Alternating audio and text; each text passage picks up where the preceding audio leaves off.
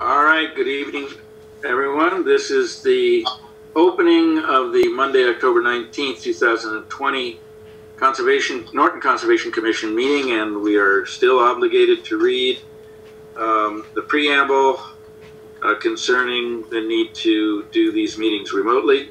So pursuant to Governor Baker's March 12th, 2020 order superseding certain provisions of the open meeting law, General Law, Chapter 30A, Paragraph 18, and the Governor's March 15th, 2020 order imposing strict limitation on the number of people that may gather in one place. This meeting of the Norton Conservation Commission will be conducted via remote participation to the greatest extent possible.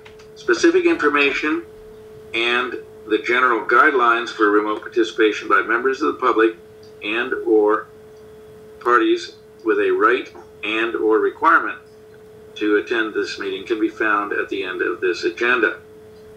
No in-person attendance of members of the public will be permitted, but every effort will be made to ensure that the public can adequately access the proceedings in real time via technological means. And I'm going to ask at this time, Jen, have you pushed the record button? That's an excellent point, Julian. I didn't see it up there on my screen, but I will continue, and it will be explained that we are in the middle of our preamble. All right, we were... Yes, thank you. Okay. In the event we are unable to do so, despite the best efforts, we will post on Norton Cable website an audio or video recording, transcript, or other comprehensive record of proceedings as soon as possible after the meeting. And since the record button was not on for the initial introduction, this is Monday, October 19th, 2020, Norton Conservation Commission meeting beginning at 6:30 p.m. and it is now 6:34. And unless there are any other questions, we can open the meeting with item A, which is request for determination of applicability 1101 for Kathleen and Eric Wilbur of 186 North Worcester Street. And that concerns a project to install an in-ground pool and associated grading within 100 foot of wetlands. So do we have a representative of the applicant for that project? We do. Good evening, it's Kathleen Wilbur. Hello. Hi guys. Hi. You can see the screen. Can you see the plan? I can see you guys there. Can you see me? We don't have it up yet. You may have to try again. Okay, hold on just a second, please.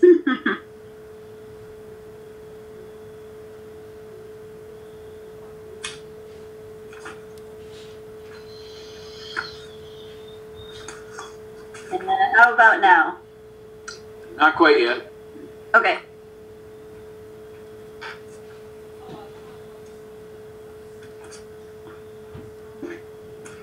Less cooperative tonight, but we'll get it. Hold on just a second. I think you got it. Looks like you're sharing. There you go. Okay, good. Okay. Kathleen, just explain your project and where you'd like to put the pool. Sure, absolutely. So we're looking to place an in-ground 21 by 40 pool at 186 North Worcester. We have existing conservation fencing up, and so it's not outside of that boundary. We already know where the boundary is. That came when we bought the house. It is literally right in the middle of the back of our house. So you'll see the house is here, and the pool is going almost right off the deck. So it's about 14 or 15 feet from that post fence. It will be all level with the highest grade. There will be no backwashing of the pool or the filter system. Very easy accessibility. The driveway flows right into the backyard, so we're not going to be needing to even touch a bush to get like big trucks back there. No fencing to take down. So it's all well within the boundary of the split fence that's there now from conservation. And there's actually an existing thing that's already there when we bought the house, so it's even within that function there. Again, it's in-ground pool vinyl. McCarthy out of Southborough is going to be doing it. We picked them because they have about 50 years of experience and felt pretty good with them. Anything excess is leaving with McCarthy Pool. It's not staying in our yard. It's not being dumped anywhere. So literally, we don't even need to touch a leaf on a tree or anything to do this project. It's literally going to be in the backyard, which is pretty much dead grass right now. So we're looking forward to filling that with something that looks better than that. All right. Anything else I can answer for you guys? So I see on the plan there are 3 lines that are colored lime green, or roughly. I assume the one is the wetland line, and then there is I assume that's the 100-foot buffer line. Correct. And then the existing post and rail fence looks like it's yellow. Correct. All right, so any questions from any of the members of the commission? And remember, you'll have to take your mic off mute. So with no questions, we can open up to any abutters or other people who want to comment.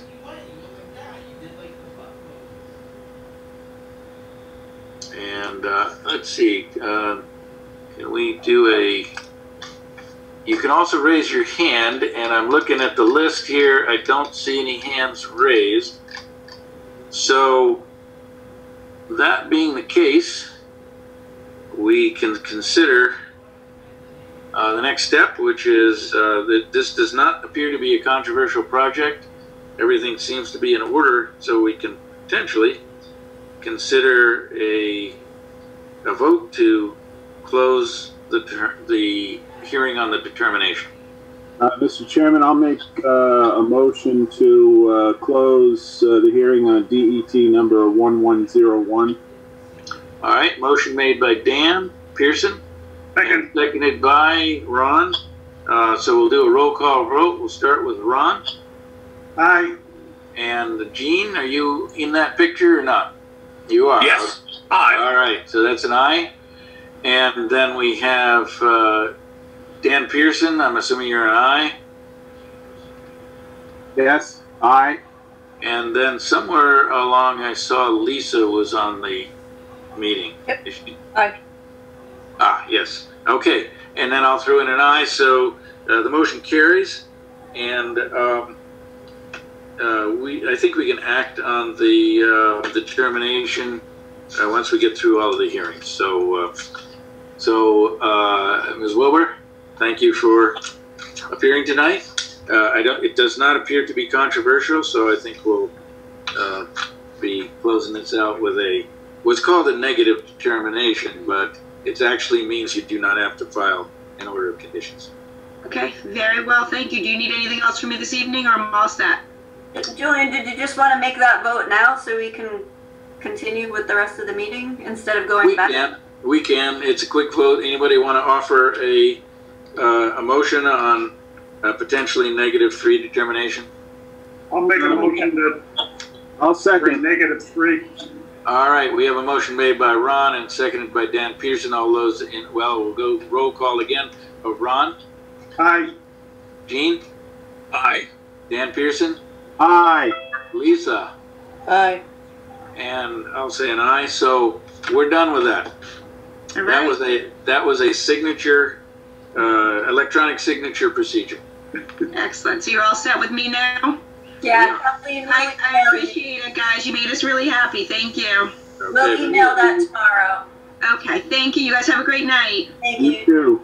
Bye. And unless there are any questions, next item on the agenda is request for determination of applicability. Determination number 1102 for Paul Wheeler, 5 Beverly Lane. The proposed project involves plans to remove trees within 100 foot of wetlands. And we're looking for a plan here and a representative of the applicant. Looks like Mr. Wheeler is in the meeting. You see the plan? We don't see it yet. Okay, take two. How's that? All right. We see a plan. Okay, and it looks like Paul is muted and he's ready to go. All right. So basically the proposal that we have is the submitted application covers 3 methods of addressing the property's tree needs within the 100-foot wetlands. The decision for removal for the tree was based on their deterioration health, current and future risks to critical areas throughout the property. The decision for pruning of a tree was based on their encroachment, overhanging, and dead wood in critical areas throughout the property. The use of stump grinding would be used where applicable throughout the property. Starting at the driveway up here, we have, starting at the driveway, we have our main utility service coming in from the street, which comes in over here.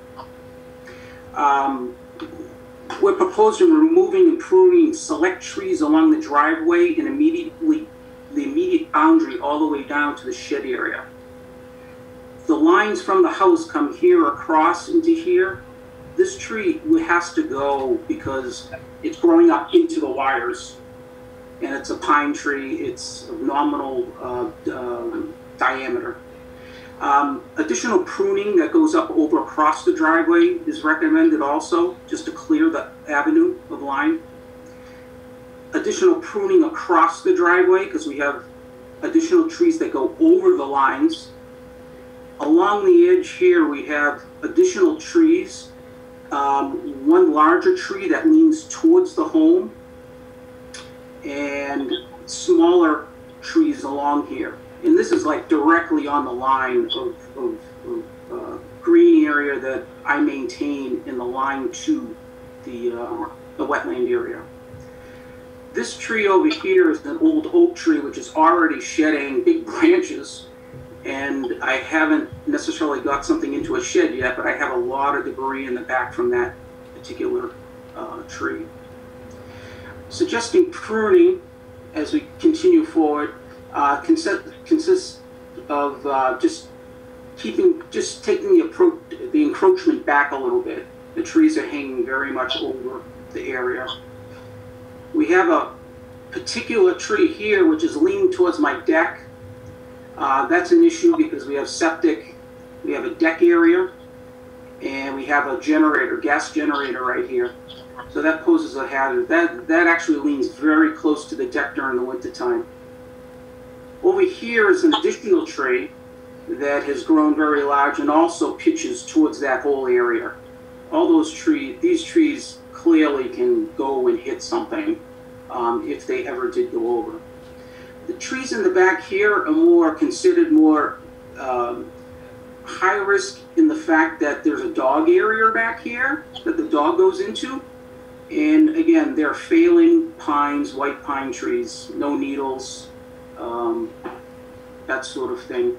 As you further travel along here, it's more pruning because there is a fire pit back here. So pruning along here. These pine trees along here, again, are failed pine trees. We've got pruning, another pine tree, additional pruning along the perimeter inside of the house. And as you can see here, it just continues.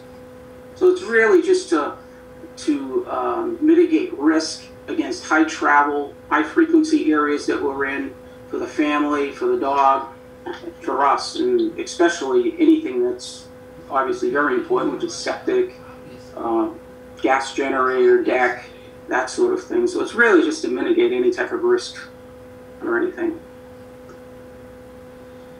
All right, so any questions about the details of the project? I do have a few. So it looks like you're taking down about 20 trees. I wouldn't say, I don't think 20.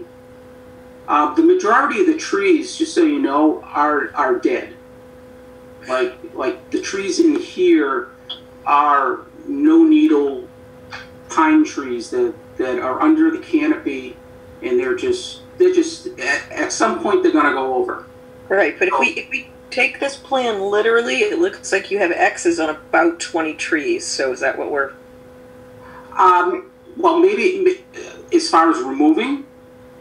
Well, that's the first question I had. Was I assume the X's? There's no legend Yes. on this plan. My apologies. The X's are removal and P Yes. is prune. Yes. Right, that's what I figured. Okay, so it looks like there's about 20 trees.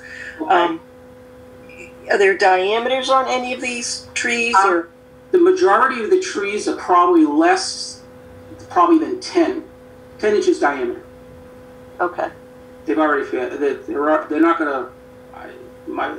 My belief is that they are just waiting to fall at some point. Sure. So, did you say you were going to have them stumped? The stumps removed? Yes, where applicable, yes. Like if it's along like any type of property here, like along property area here, I probably would directly. Yes, I would, just to minimize the debris or the stump itself. Okay. I mean, we're not adverse, obviously, to leaving stumps whenever possible. Just it minimizes the amount of earth disturbance. So feel free to leave them wherever you want. Okay. It's actually a little better if you do. Okay. Yeah. All right. And it costs a lot more to have them stumped. So. Sure. I mean, that's good to know. Yeah.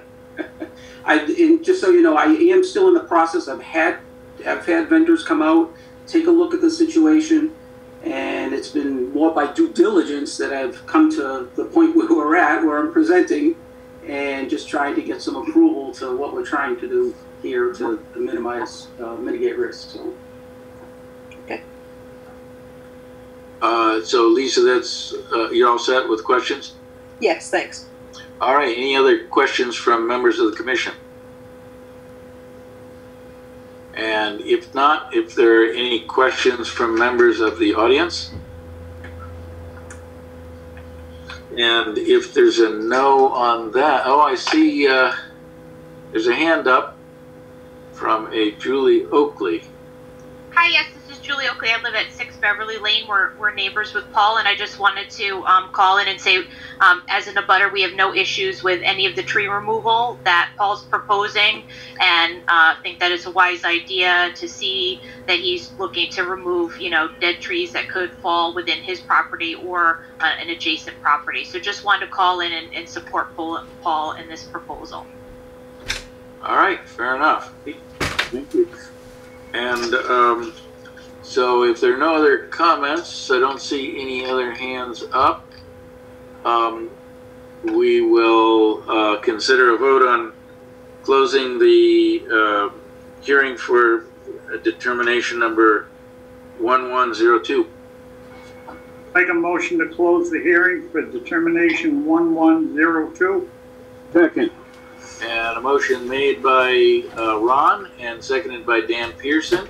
So roll call vote. I guess we can start with you, Lisa. Hi. And Ron? Aye. And Gene? Aye. Dan Pearson? Aye. And I'll throw in an aye. So being back in our regular meeting, we can consider a vote on the project, which seems to have no objections, and we can consider a motion for a -3. I'll make that motion. That's the good answer, Paul. Okay. All right, a motion made by Gene and seconded by Ron, I believe. Yes. All right, and so Lisa, aye, nay? Aye, aye, Ron? Aye. Gene? Aye. Dan Pearson? Aye. And I'll throw in an aye. So we're all set with that. Thank you, Mr. Wheeler. Thank you so much. We'll get you an email out tomorrow, but that's the good answer. That's the one you want. Excellent. We're all set. I don't need to hang on. You don't need to stay on the call now. Thanks. Excellent. Thank you so much. Thank you. All right, so next item on the agenda is a notice of intent with no file number at least listed on the agenda yet for Valentine Tool and Stamping Incorporated on Baker Street. The proposed project is to construct a single-family dwelling with subsurface sewage disposal system within 100 foot of bordering vegetated wetland. So Not sure why this is under Valentine Tool and Stamping, but maybe that will be discussed. Do we have a representative of the project? Yes, I'm here. This is Brian Dunham, the principal and president of MVL Land Development and Permitting, with offices at 770 Broadway in Rainham. And also on the call tonight is Tracy Duart, our project manager, and also Justin Williams. And I think Chuck Valentine is on the call as well. All right, do you have a description of the project? Yep, you want me to do it, Brian?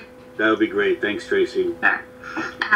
The project is for the construction of a single-family house. It's on Assessor's Map 16, Lot 2, but that's actually a larger parcel with frontage on Freeman and Baker Streets, a 47-acre parcel. We're planning to do a Form A to carve out this 1-acre lot for the single-family house. The wetland resource areas on site were delineated by LSC Consultant this summer. She delineated an isolated vegetated wetland to the south of the property and bordering vegetated wetland along the proposed westerly lot line. The proposed 4-bedroom house and driveway and most of the utilities are located outside of the 100-foot buffer zone, but a portion of the septic system and the site grading are located within 100 feet of the bordering vegetated wetlands. So at its closest point, the septic system is 79.4 feet from the wetlands, and the limit of grading and disturbance is about 58.9 feet. We're proposing a filter sediment control along that limit of work. And we've also received some comments from Jennifer, so we will be revising the plans to move the no disturbance zone to the limit of work and to call out that a split rail fence will be installed there too. And I did just check the DEP website. There's still no file number issued. Yeah, so did I. Yes, there's nothing there. We'll probably get it tomorrow morning, kind of like the last time we made a filing. It came out Tuesday morning. I don't think you will, Brian. I got an email just late this afternoon from Gary McCutch saying he hasn't received a copy of the notice of intent. So you may want to make sure you get a copy to DEP. Okay, we'll verify that that's been delivered. I know that we have delivered a copy to them, so but we'll double check and make sure. So you have an informational flyer, important information for applicants. Make sure you use both emails to DEP. I'm sorry, Jennifer, you were kind of breaking up when you were speaking. So you received a copy of the pamphlet, important information for applicants? Right? Yes. Okay, make sure you use both emails for DEP. You have to list it as NOI with the specific way they want the subject line. Make sure you do that. Okay, we'll circle back and make sure that that's verified. If it hasn't been done, we'll make sure that it is done. Okay. All right, so any questions from members of the commission? I have another, you were breaking up question. The kind of fence that Tracy said, I assume it was post and rail? Yes. Okay. Yeah. Thank you. All right, any other? I have a couple. Okay. So, you mentioned that somebody delineated an isolated vegetated wetland. It's actually labeled as ILSF, and I'm not quite sure why you'd want to show a delineation on somebody else's property.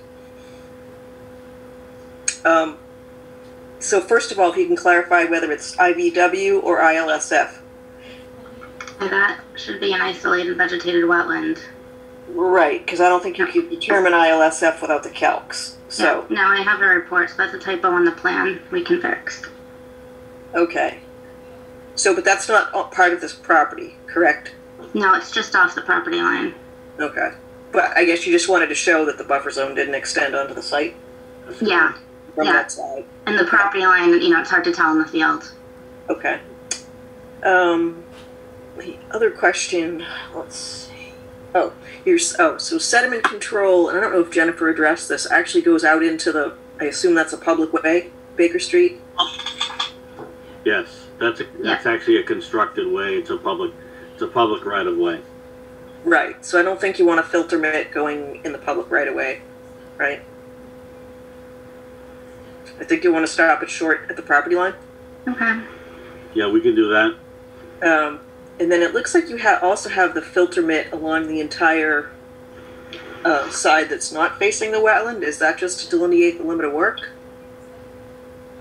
It's more limit of work, and then also with the isolated vegetated wetland along the bottom of the site to protect that as well. So your standard mitt, you showed 2 in your standard detail. That's probably the overlapping section when you're at a joint.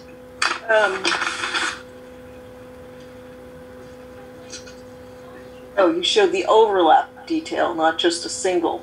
So in one of the views, yeah, it looks like there's. Oh, I see. Okay. Yeah, there's one above it. That's the single. So and the what one below size it is the overlap. What size is the typical filter mitt? They're pretty large. They have 18-inch, which sometimes are hard to get, and they have 12-inch. Yeah, those are rather on the large side. Usually it's 8 to 9 for nominal. Okay. So, I mean, how much, if you don't have a lot of fill on the site, Yeah. probably go with a smaller size. But I don't think it's called out there, so you just want to make sure the contractor knows what size to pick to install there. Okay. Is it a preference of the size, Well, Lisa typically or Jennifer? Typically, if there's not a lot of fill, that they won't be side casting material against it, the nominal size is between, I think, 9 and 10. So you can look for a smaller one. Right, so we can change the plans to make it smaller. Okay. Yeah, right now there's no call out on the size. Yeah, on the detail it says 18 inches. Whoa. Yeah, that's rather large. Yeah. Okay, that's all I had. Oh, and just so you know, the locust map was really hard to. I couldn't even tell where we were on the locust map. It's kind of blurred out. Jennifer, could you pan over to the locust map? It might just be the copy I have. People might be in the way. Where, Oh, it's just in the top right. top right.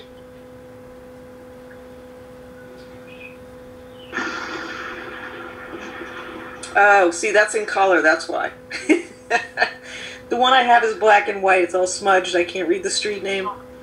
Okay. Okay, great. That's all I had, Julian.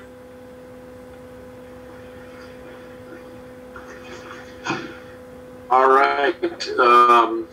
Okay, so any questions from other members of the commission?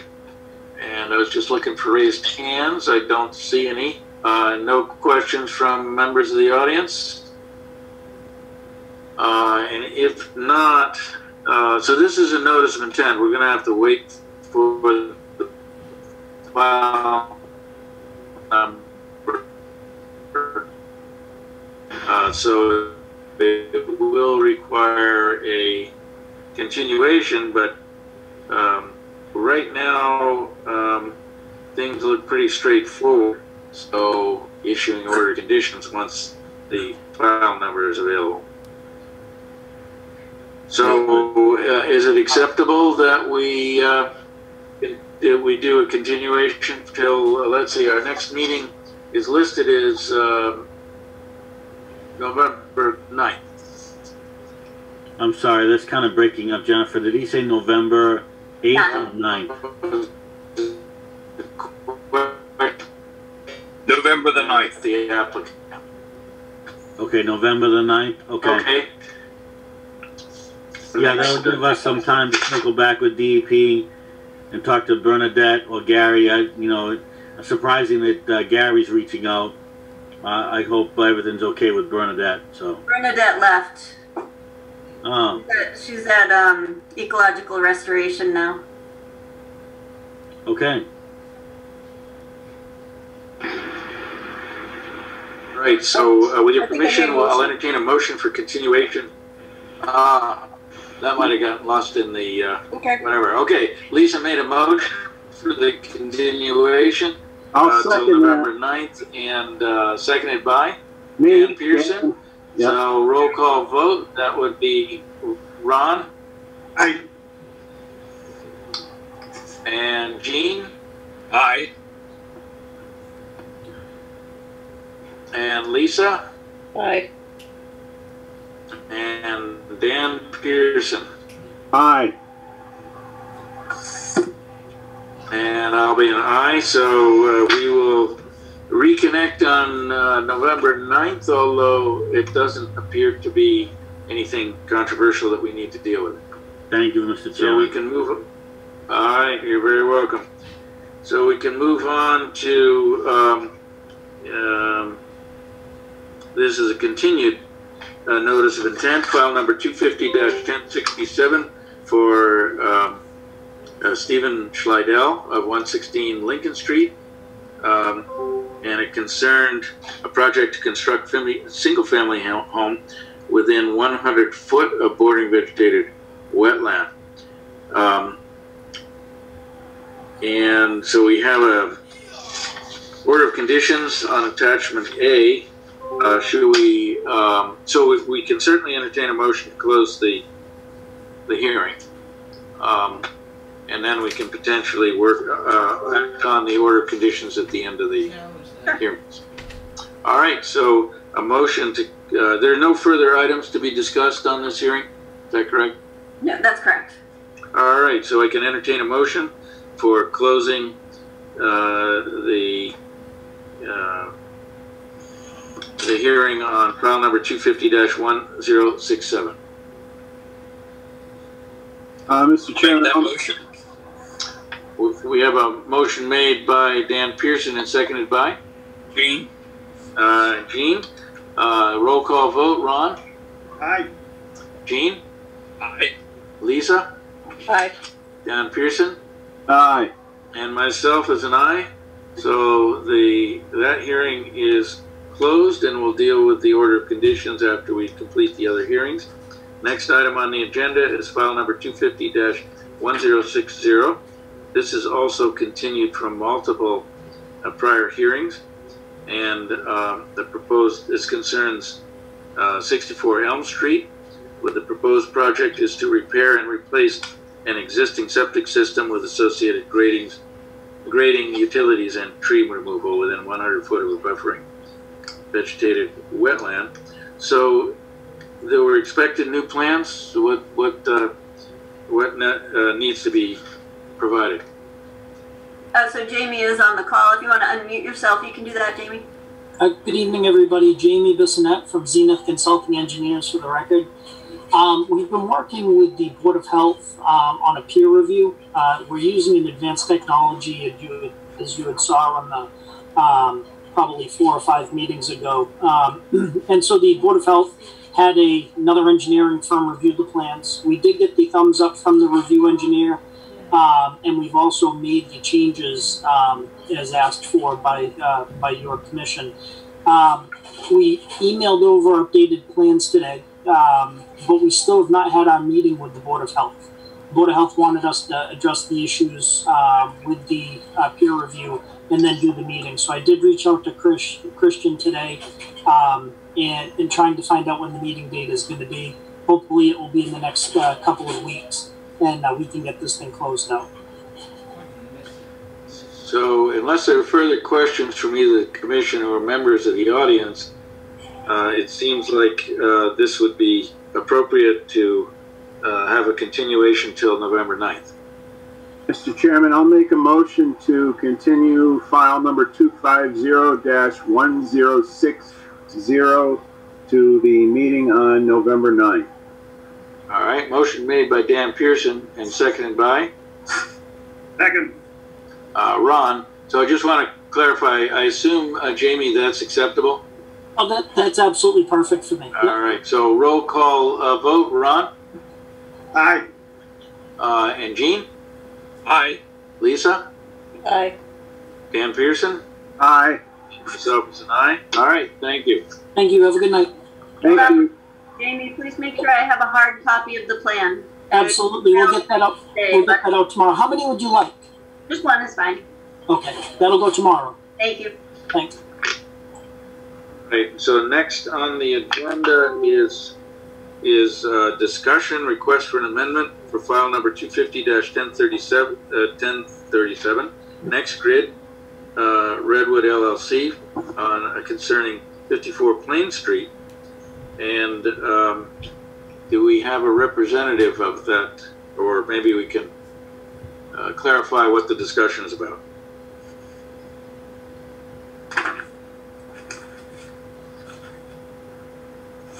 You have two representatives on the line. They can unmute themselves. So Sean or Chris? Good evening, everyone. This is Sean Cooper, representing Next Grid, Redwood LLC for the 54 Plain Street Solar Project. With us tonight as well is Chris King from Atlantic Engineers, who is the civil engineer of record on this project. I am the, my apologies, I didn't introduce myself correctly, but I am with AMPS Electric. We are the EPC constructor for this project, located in Waltham, Massachusetts, as well as with a place of business on Old Colony Road in Norton, Mass. At this time, what I'll do is I'll turn this over to Chris King to introduce the proposed changes and open the floor for discussion for anything that you guys would like us to clarify for you.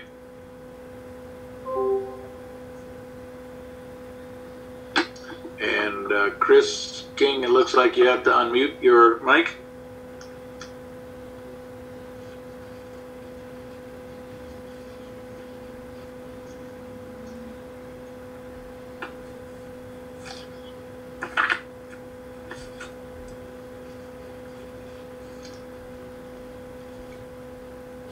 So I don't know if Chris is able to unmute or having trouble.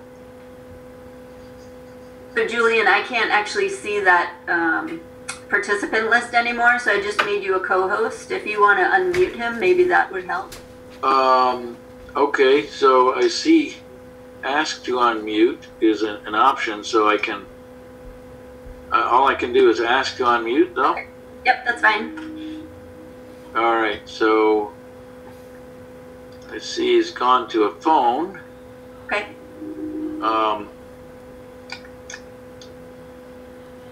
But it's still muted.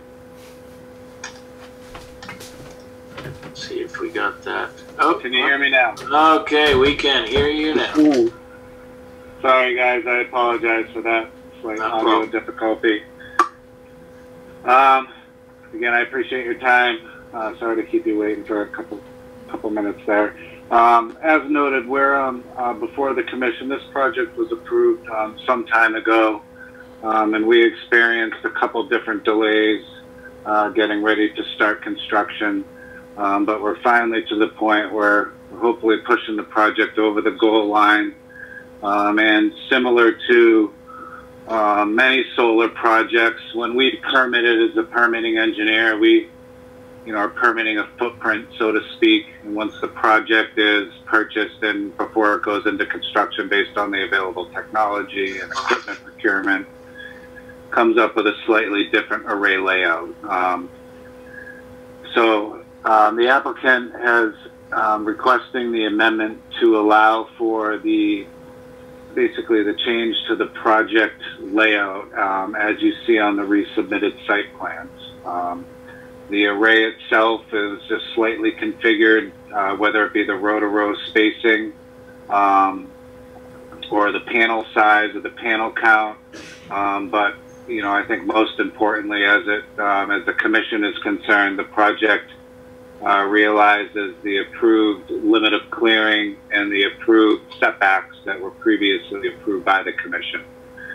Some of the notable changes, if you're looking at the plan that's up right now, is the location of the equipment pad itself.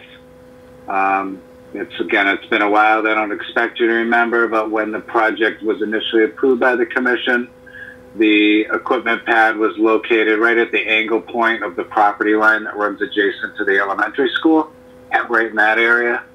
As one of our conditions of approval, we were required to perform soil confirmatory test pits to make sure that where we were proposing infiltration BMPs, the soil was conducive to such. Those test pits were performed in April of this year. Based on those test pits, the soil in the area where we were previously proposing the pad, that soil is not conducive to infiltration. And so we are proposing to relocate that pad exactly further to the rear of the array. Again, that's within the previously approved footprint, still outside of the prescribed buffer zones. And so really the impact, I guess, if so to speak, and I'll use the term loosely, is as it relates to stormwater. But again, it's very minimal in the scope of things. We're actually relocating the equipment pad, the same BMP measures associated with that pad, but we're locating it in an area where, when the project was first submitted to the commission, we went back and forth, if you will, on the requirement to do test pits at that time. And we did perform test pits, I believe it was in February of the, the year we initially filed with you folks. And we actually have test pit data that was submitted that shows soils in that area that are conducive to the infiltration. So again, we've submitted all that information with the request for the amendment showing that where we're relocating the pad to, the soils are conducive to the infiltration. The other change as it relates to stormwater BMPs is towards the front of the project. I'm sure you're all familiar with the site where we have an existing residence right along Plain Street. So, per the stormwater report that was reviewed by the commission and Mr. Chesia, that portion of the project we're considering as a redevelopment. In order to meet, certain parameters, we're reducing the amount of impervious area. And previously, we were proposing a infiltration area in the landscaped island that is in the, exactly right there where the cursor is, which is in the middle of the existing residential driveway to remain. Again, more of a function of the test pits that were performed in April of this year. Groundwater is actually, not only is groundwater high, but the soils, unlike the areas to the rear, the soils there are just, they're not well draining soils for a pretty significant depth. So understanding that is a redevelopment portion. I guess technically we're asking for a waiver from the stormwater bylaw to allow us to eliminate that portion of the infiltration.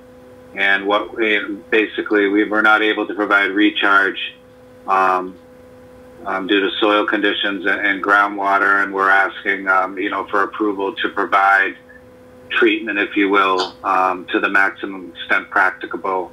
And again, we've been coordinating with not only Jennifer Carlino but also John Chesia.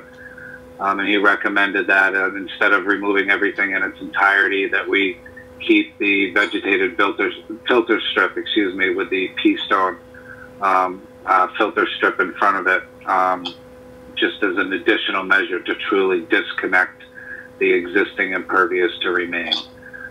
So again, we feel like that falls within the criteria of not only the stormwater policy, but also the local stormwater bylaw. So we're asking for, permission to eliminate that at the front portion of the project. Other than that, there aren't too many other significant changes. We are eliminating a portion of the gravel access. That's more of a function of the prescribed maintenance. And so, we haven't received any feedback to my knowledge. I haven't checked my email within the last, hour and a half or so, but I don't believe we've received any feedback. So, at this point in time, I'd like to open it up for any questions anyone might have. All right. Jen, do you have any comments on this? I don't. It took a while, but we have the revised plans and we're ready to make an amended order.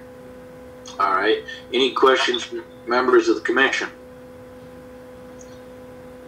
You mentioned that the layout is new, so did the number of panels increase with that? You know, to be honest, I don't have everything came together very quickly, and so as a civil engineer, we typically will get the layout from the electrical engineer. As far as the exact number of panels, I don't know exactly if it was increased or decreased from what was originally permitted. What I do know for sure is that, you know, it still falls within the same prescribed setbacks, the same fence line, the same limit of clearing. Okay. The same areas where we previously approved just, you know, pollarding or stumping, you know, remain the same. Okay. So there's no additional tree clearing or anything? No, we're not, if from a footprint standpoint, if you will, we're not expanding our footprint in any way, shape, or form for this one. We're working really within the fence line. That's kind of our hard perimeter. Okay, so the relief that you want from the local bylaw in terms of stormwater treatment, looks like is that associated with just the front of the parcel? Correct. Just the front of the parcel, and, you know, keeping in mind it's, you know, technically a redevelopment.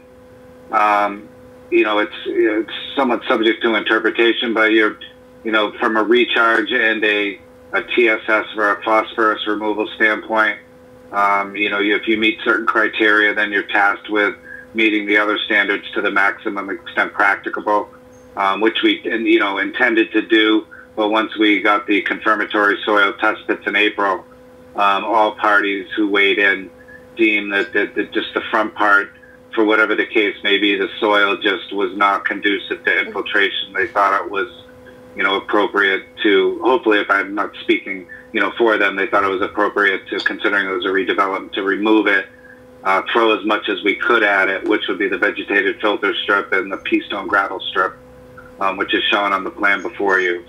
Right. And that would be, you know, adequate. But the point is, you're not looking for relief from the back, from the panel, the section that will be paneled. It's just the front. Correct. The redevelopment portion, if you will. Okay. All right. And Jennifer Chessie is good with this approach? Yes, they meet all of the stormwater standards for the rear portion for all the new work. It's just the one section out front where they couldn't infiltrate because of the soils. Okay. All right. Thank you. All right. Any other questions from members of the commission? Any questions from members of the audience looking for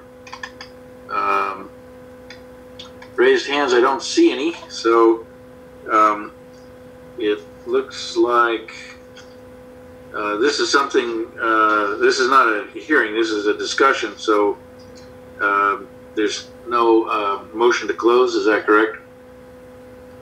Would be a motion to issue an amended order. Okay. And we can do that at the after. Oh, actually, are we finished with our? It looks like we're finished with our hearings to where people are going to be waiting to discuss things. Does that sound right? No. All right. Close. You're not done yet, but you would close the public hearing because it was advertised. Oh, okay. Yes, okay. All right. Well, we can entertain a motion to close the public hearing for the request for an amendment for file number 250-1032. I'll make that motion. I'll second. Lisa makes the motion and seconded by Dan Pearson. Roll call vote. Ron? Aye. Gene? Aye. And Lisa? Aye. And Dan Pearson?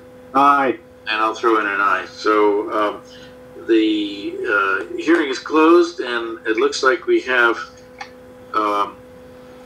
an amended order that we can vote on after we complete our list of hearings. So next item is notice of intent for file number 250-1065 concerning Leonard Street Phase 2. The owner is, I guess, Zero Leonard Street LLC. But at any rate, it's continued from September 14th. And it looks like there's additional work going on in the background, and I see a statement of a request for continuation for November 9th. Do we have a representative, or do we proceed to that motion? I'm sorry, which one did you just read? It's H. We have G. Yeah. What's that? We gotta back up to G. This is We have one more we discussion. have two more discussion. I see. I somehow I got discussion in my mind, and you're right. G is listed as a discussion. Yes. So request for an amendment for 250-1032. Correct.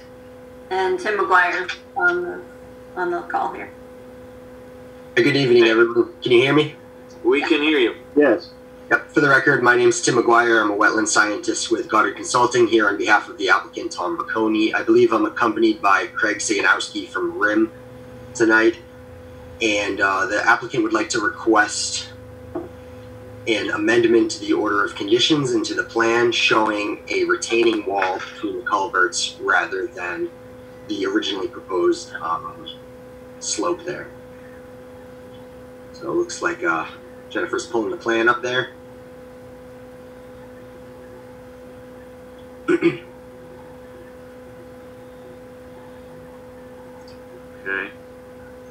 So essentially, this culvert, we're hoping to eliminate future problems with siltation and washout of any kind.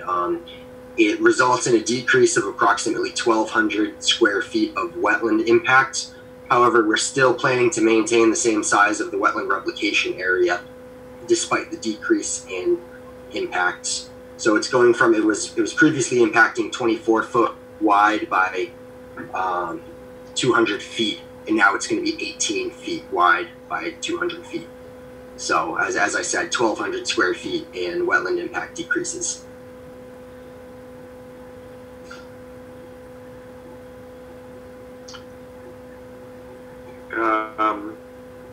And you can see the revised detail in the bottom right there.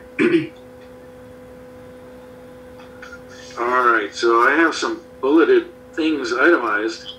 You're going to be changing a 2-to-1 slope to a vertical block wall, and if you can just show where that might be on your plan. Sure. So it's from 3.0 up to 5.0, so 400 feet right there, just to the bottom left of the the cursor, all the way up to 5.0 right there. Yes. Okay. Just the left of the cursor. So are you saying you'd like that more clearly demarcated on the plan? No, I just needed to have it illustrated in the hearing. Okay. Where is it called out? Is it on a different plan? So it doesn't appear to be, well, just right left of the 3.0 there, you can see the kind of, right where the trench drain, it goes from that up to the 5.0. Okay. Is there a label on this plan that tells the contractor they're going to build a wall? It appears that could be a little more clear. Whoever it Right now is. it says 2-to-1 side slopes, right?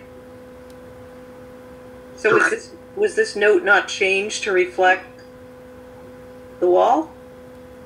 Are these plans current? Let's start there. These plans appear to be current. Craig Siganowski is on. If he wants to pop in, if it's demarcated somewhere where I'm missing it here. Yeah, hello, this is Craig. Obviously that note wasn't corrected. Sheet 2 shows the detail of the culvert. Can you? Yeah, thank you. Can you show us where it's called out for? On the next sheet, in the detail, perhaps. Yes, the driveway cross sections, and then the modular concrete block retaining wall detail above it. So to the right side there. Yeah, you're looking for the block wall, right? Yeah. Yeah, you just slide it over to the right. Okay. And then below that is a detail to show the profile views. So obviously on sheet 1, it should have been, the 2-to-1 slope should have been changed to vertical walls. Okay, so then the opening is going to be is there a pipe? Now these are the concrete culverts stay the same. The two 3 foot wide and the one 12 foot wide. Okay. Those will remain the same, and it's just the original client wanted to go with the 2-to-1 slope and have the riprap holding it in place, and the land was sold to the Braconis, and they've decided to go with the vertical block wall. Okay, so I guess at a minimum you just want to change the note on the first page. Correct. Okay. I guess while I'm at it, Julian, we can talk about the conservation restriction. Sure. So, he was supposed to prepare a conservation restriction and have it recorded. What's the status of that?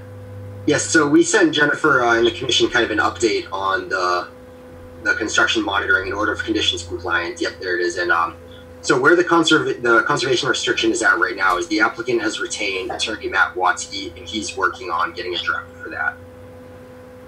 Right, but I believe that was supposed to be in place before you started work.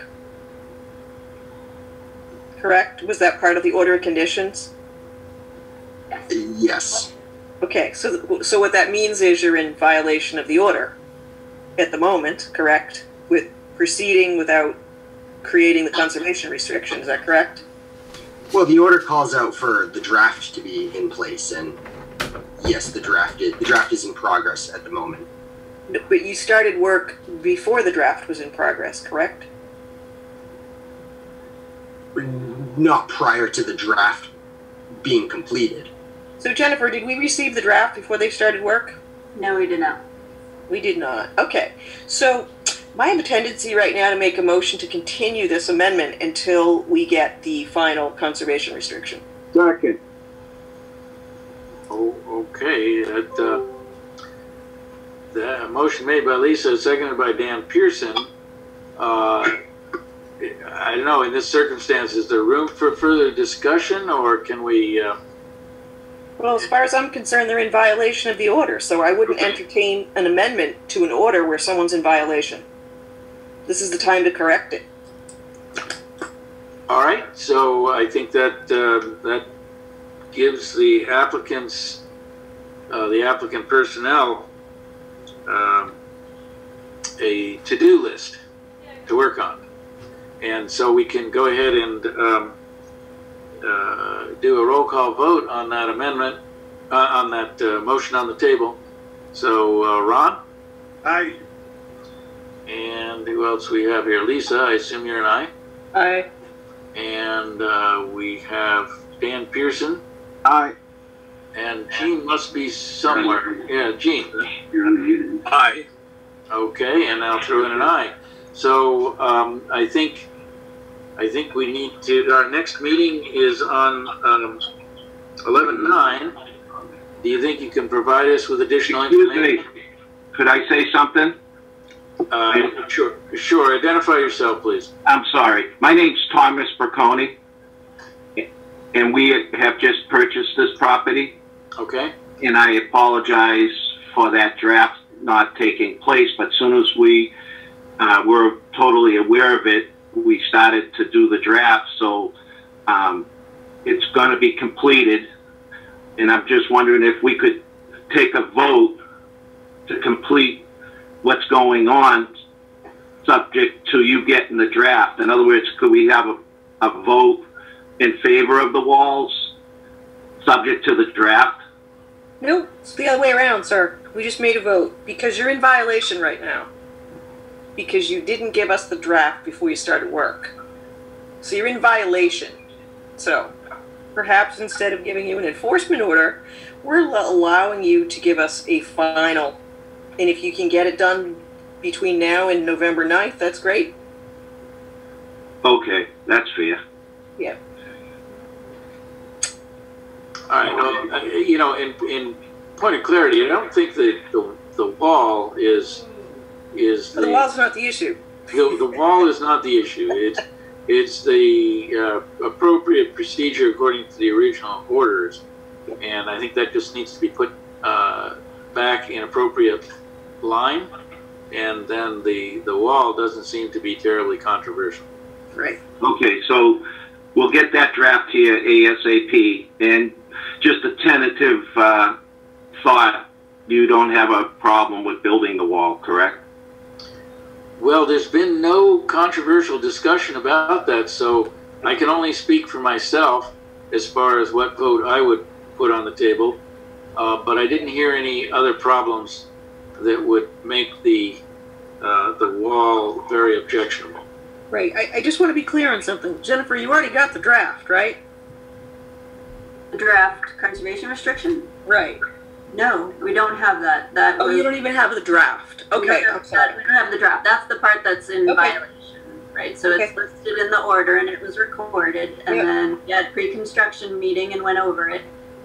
So we just haven't received it yet. So I don't know if Tim or Tom, whoever wants to get in touch with Attorney Watsky, get that to us right away. That draft was, due a while ago. And then perhaps let us know what is the status of the replication area, because that also was supposed to have been done. Okay, the status of the replication area is, Tim was going to talk tonight about saving some of the wetland maples. Tim, are you still there? Yes, Tom, I'm here. Thank you. Yes, Tom can confirm this, but we were planning on constructing the replication area within the coming weeks. We were hoping the order calls out for that needs to be completed prior to June 2020. Obviously, we're past that. We weren't able to get a pre-construction meeting until, August when we were out there. We were just hoping to kind of have that officially amended within the order, or just kind of to have permission to be able to do that at a later date, being now, while we're kind of still towards the end of the dry season. But so Tim, the order has a very specific date of June 1. So you would need to give us a suggested date for the commission to look at and determine if that's reasonable or not. So we have a date to put in the amended order should they go forward with them. So you'd have to give us a date and say, yes, we're going to do it by this date, rather than can we just do it later. So if you can think of a date and then, email it to me and let me know, then we can forward that for the commission to review. Absolutely, and and we apologize for the issue and the confusion of the conservation restriction not being in place yet in draft form. But would it be possible to still, if that date is prior to the end of this fall, and just in the name of getting that wetland replication area built, seeing as that impact has already occurred prior to this winter, would the commission be amenable to that? Typically, you're supposed to make that replication area before you actually fill in the wetlands. And as you know, the time to do that and start planting is September and October. So our next meeting is November 9th. So fortunately with the drought, if you could say fortunately, we're still kind of experiencing the dryness that's normally associated with September, October, kind of into this, mid to late October. Would it be possible that the commission could make an exception with that in mind, allowing for the construction still to happen this fall, the replication area, just to ensure that, all of the, just to ensure that it does happen and isn't just left for a long period of time as being filled and not replicated? Well, you can certainly begin the replication area, and it likely will succeed. But if it doesn't, if your plantings die and so on, you may have to revisit that and put it in proper shape, in the coming months. Excuse me, one more. I'd like to just mention that we have 2 culverts completed right now, but we held back bringing in any material until we were going to know whether the wall would be accepted.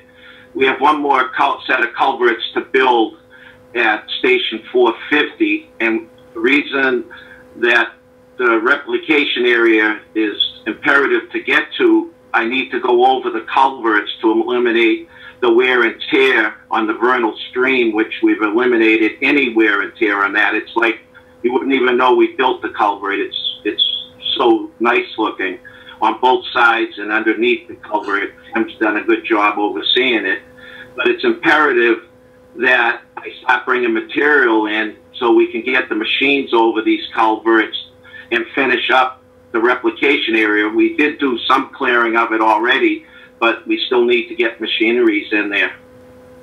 All right, so what you're saying is doing the replication area with the least damage possible requires you to continue work on the existing road work. Correct. Well, there's no issue continuing with the culvert. Okay, I was just worried about bringing in material and having washouts and being haunted down the road of worrying when I get home, we got a rainstorm coming. Now we're gonna, it's such a narrow area to get into that the walls just would prevent any future and to be no more washouts at all. I've built many of these, and it just seems like the right way to go. The first way with the riprap was fine. There was nothing wrong with that other than potential washouts of major rainstorms on a completed project. So it's pretty imperative with the season being dry now, if I could put a temporary wall between the culverts so that we don't need the wing walls, which would protrude to the left 3 feet and to the right 3 feet in a 45-degree angle. With the vertical wall, we're containing everything and the material we bring in, which will be minimum, just to get the heavy equipment over the existing culverts that we're building. That sounds like something that needs to be shown on the plan if you're not doing wing walls. Well, the vertical walls are replacing the wing walls. Right. In other words, these walls are going to be attached right to the 18-foot wide culverts. The wing walls will not be going into the wetlands. We're giving back roughly 3 feet on each side, so that's 6 feet times 200. That's 1,200 feet that we don't have to worry about for future washout. It just, this time of year is very important. I just think building the walls will eliminate all kinds of problems in the future. Right. No one's questioning the walls. So are you now saying that you can't, it's not ideal to build a replication area without the walls in first? No, what I'm saying is I'm going to be bringing material in to get up over these culverts, and I'm just worried about the 2-to-1 slope getting into these culverts where the walls would eliminate the 2-to-1 slope, which is a pretty steep slope when it's raining out. Yeah, but, well, you can't build the walls until you give us the conservation restriction. Well, correct, and I understand that, and I think you're being more than fair, but what I'm asking for is a vote, yes, we agree with the walls, subject to the draft being handed to you people. Tom, is that because you need to order the materials? Excuse me? Is that why you're asking, because you need to order the materials? Oh, no. I'm asking that I don't want to hesitate with this dry weather till November, next meeting, November 9th, all of a sudden the weather changes and we're having torrential rains. Right now it's dry, it's in great condition. You wouldn't even know we crossed the wetlands with the culverts that have already been built. So what I'm saying is, if you could vote tonight that, yes, we agree with the walls, but you can't start till you give me the draft. We already made that motion, sir. That was already the motion on the floor. Okay, so you agree with the walls then? I'm sorry, I didn't get that part of the meeting. You just can't start to build them until you give us the That's more than fair, and we'll be working diligently to grab and get that as soon as possible to you. Okay, I mean, nothing's stopping you from the replication area, though. Okay, that's fine. From planting. I misunderstood you. I apologize. Okay. So, Jennifer, this is Tim. As part of that email that I sent you with the update on the order of conditions compliance, Tom had alluded to this earlier. We were hoping to open up a discussion on saving some of the existing hummocks of large red maples in the replication area and reusing a lot of the clefts or the sweet pepper bush in that kind of as part of the replication area, rather than cutting down these existing beautiful red maples, growing in hummocks exactly like they are on the other side of the wetland line. Would the commission be amenable to allowing this as part of the replication area and just kind of grading around the hummocks? I'm looking for that picture. That was in your email though, wasn't it? It wasn't in your letter. Sure. Yeah, it was in the email. And I have it up right here if it's quicker for me to just share. Yeah. So Tim, you still are planning on doing that in the next couple of weeks? Doing the replication area? Yes. Yes, but it's my understanding that Jennifer wants us to propose an exact date to extend to. Oh, yes. Yep. Yeah. Sure, so I can get back to you with that in an email tomorrow. It's acceptable. Okay. So do you want me to share my screen and show the picture of this hummock? Let me see. Is that working? Yes. Yeah, so this is just an example of what, you can see the erosion control barrier in the wetland line. Kind of the way that this wetland is it's the hummocks and groups of these red maples and sweet pepper bush. There's several of these existing hummocks on the gradient side of the wetland line. And, they're 20, 30-foot trees. We're hoping to just kind of, rather than just chop them down and plant new little saplings, kind of incorporate them as part of the replication area. We're planning on using a lot of the same exact topsoil from the area to be used as part of this, and reusing some of the clefra shrubs as well. So my question to the commission is if this would be acceptable to do as part of the replication area. So does that mean you would reduce the tree count and the shrub count that you're planting? Of new shrubs? Correct, of new shrubs, but they would be, the number isn't reducing per se, it's just using existing trees as kind of. But for instance, if you called out, I'm just making this number up, if you said you were going to plant 15 new trees and you're going to now retain 3, you're going to take credit for maintaining these 3? Excuse me, Thomas Berconi again, sorry. No, I will go per plant, but I just can't see cutting down these beautiful trees. I agree. To me, it doesn't make sense either. No. So we will go and give the exact amount of shrubs and trees per the order. But if the scientists can save these trees, then I'm one to say save the trees. Yep. I would defer to Jennifer, but it makes sense to me. Yes.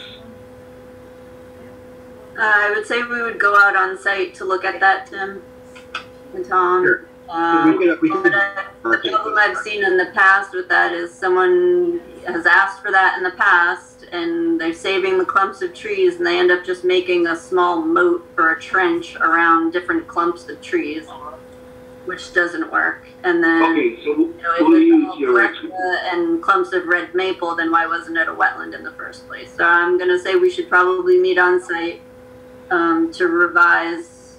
You can propose your revision to the wetland replication area at that time. Okay, that sounds good. Thank you. All right. Are there other items on this request for an amendment discussion? I appreciate your time and whatever you can do for us, I appreciate it, and we'll get you that wetland restrictions ASAP. All right, so I think if there's no further discussion, we had a motion made and passed already. Yep. And so now we can move on to our next item, which is H. And it's concerning notice of intent to file number 250-1065 Leonard Street, Phase 2 at 0 Leonard Street. And so do we have a representative? It looks like. Well, they've requested a continuance to November 9th. Mr. Chairman, I'll make a motion to continue file 250-1065 to November 9th. Motion made by Dan and seconded by? Second. By Ron. Roll call vote. Ron? Aye. Gene? Aye. And Lisa? Abstain. Okay, and then Dan Pearson? Aye. And I'll throw in an aye as well. So that hearing is continued until November 9th. Item I, notice of intent for file number 250-1057 for Rosito Brothers concerning 253 Mansfield Avenue. And this concerns converting a commercial building to a 40B multi-story, multi-unit residential apartment building. It looks like they have requested a continuance as well. Correct, to November 23rd. Mr. Chairman, I will make a motion to continue file 250-1057 to the November 23rd, 2020 meeting. Motion made by Dan and seconded by? Second. Ron. Roll call vote. Ron? Aye. Jean? Aye. Lisa? Aye. And Dan? Aye. And I'll throw in an aye. So that motion carries. Continuing file number 250-1057 to November 23rd. And then we have item J. Do we have any comments about this? We do not. Okay. Now we have, I guess we should do the, well, item, let's see, we had attachment, it's not labeled here. Amended order of conditions for Steve Lidell. I don't think that was controversial. Is that correct? Well, it's not amended. It's a boilerplate order conditions. Oh, it says amended at the top. It does say amended, but so this is a all right. So I guess the first discussion is getting rid of the word amended. And any other, so the potential vernal pool. They did give me that number. So the number will be included? Yes. And let's see. Do we typically know which wetland it's found in, or no? The vernal pool. It's there's only one wetland on the site. Okay, well that narrows it down then. I forgot what the plan looked like. Okay. That's a good question. All right, any other items other than pretty much boilerplate? Nope. So I'll make a motion to issue the order of conditions for file 250-1067 as discussed. Motion made by Lisa and seconded by? Second. Ron? Roll call vote. Ron? Aye. Jean? Aye. Lisa? Aye. And Dan Pearson? Aye. And I'll throw in an aye. And I think the next item we actually do not vote on, or do we? This is the amended order for file number 1037.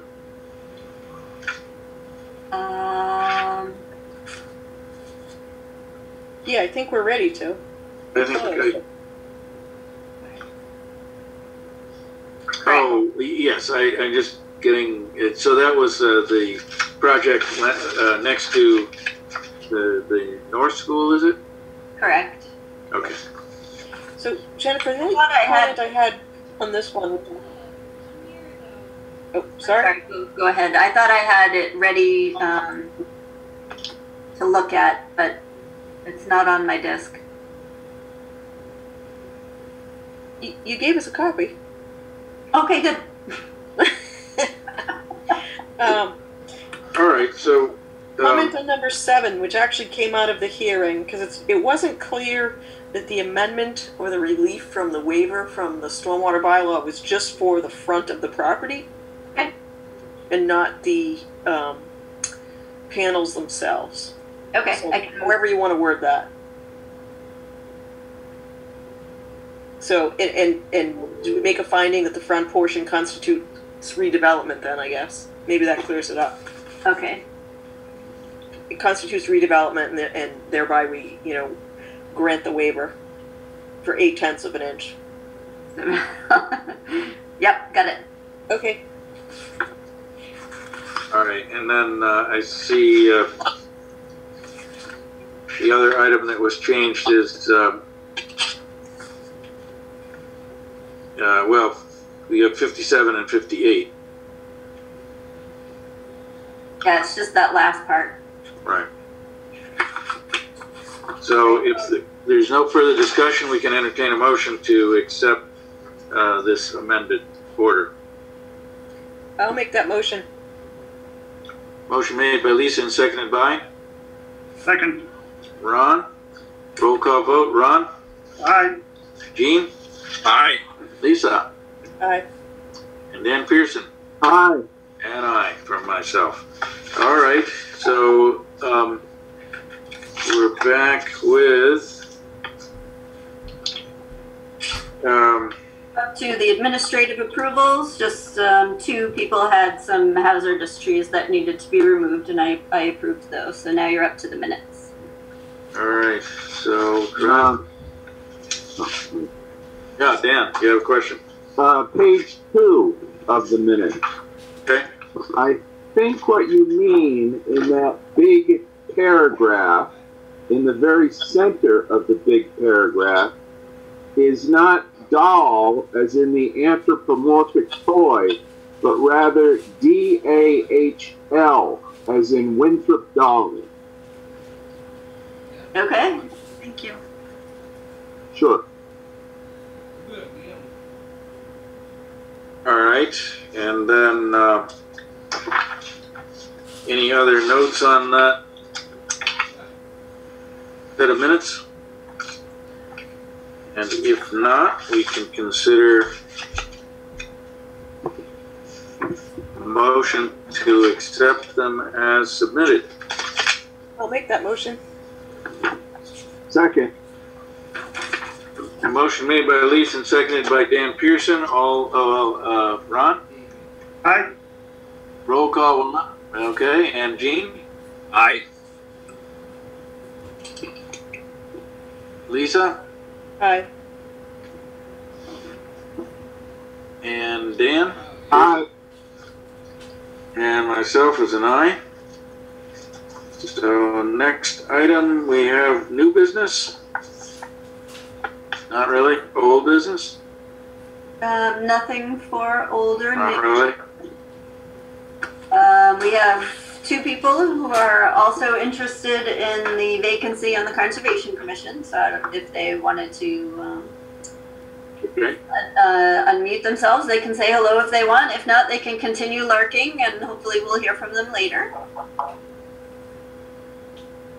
But just by way of information, it would be ideal if they wish to submit a letter requesting that they be appointed to the Conservation Commission. As dynamic as this Zoom meeting is, they can certainly do that anytime, even without introducing themselves.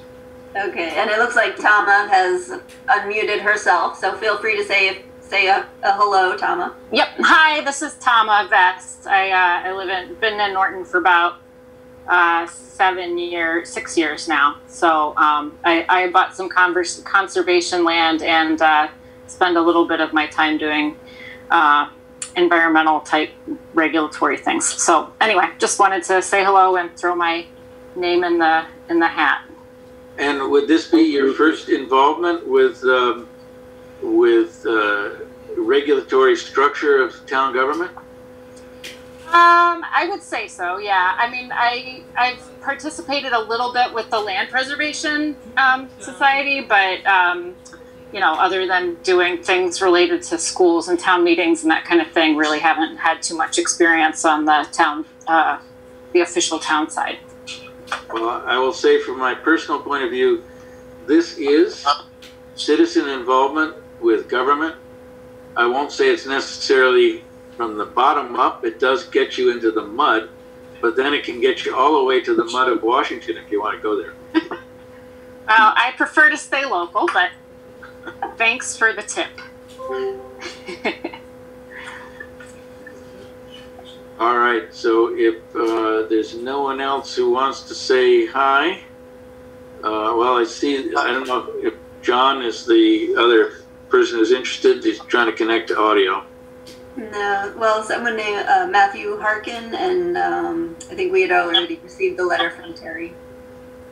All right, so do we have any other items where we can consider a motion to adjourn? Not that I'm aware of, unless someone has a question.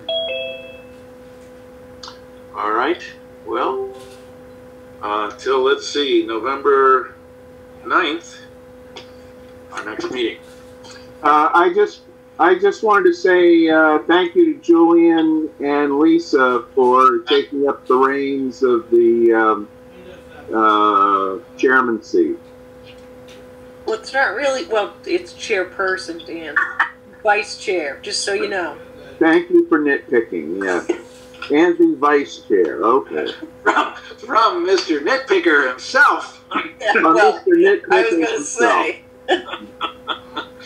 All right, well, I think we can consider a motion to adjourn. I'll make that motion, Mr. Chairman. All right, Second. And Ms. Vice Chairman as well. Chair. Vice Chair, you gotta... Vice Chair. Thank you. Okay. All right. Well, I don't think we'll do a roll call vote on that. So, till next time. Okay. Thank you. Okay. Thank you, everyone. Good evening.